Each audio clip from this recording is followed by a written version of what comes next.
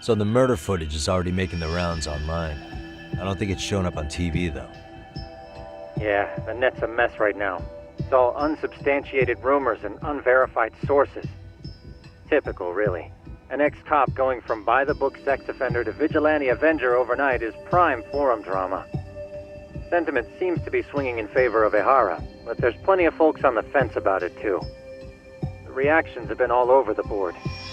Do we know if that video is authentic? I mean, CG has come a long way, right?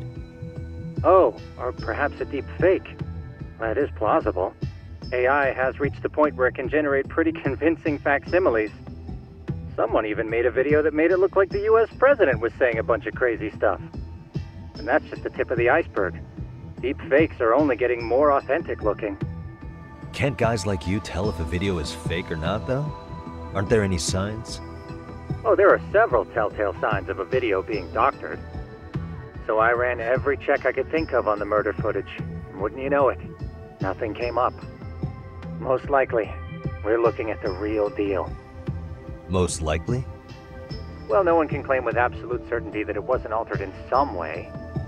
Which means it's not substantial enough to prove Ehara's guilt. At least not in a court of law. Gotcha. Do you know when and where the footage was uploaded?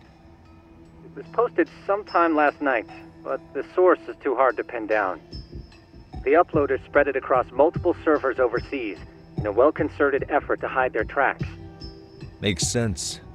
But I'll bet it ultimately came from Mikoshiba's killers, no matter how real or fake it is. How do you figure? Think about it. No one could have staged that unless they knew the specifics of how Mikoshiba was killed. From how he was positioned to little things like the blood on the ground, every last detail was just as the detectives described it. That's a good point. All this browsing's really taken a toll on the old pinky.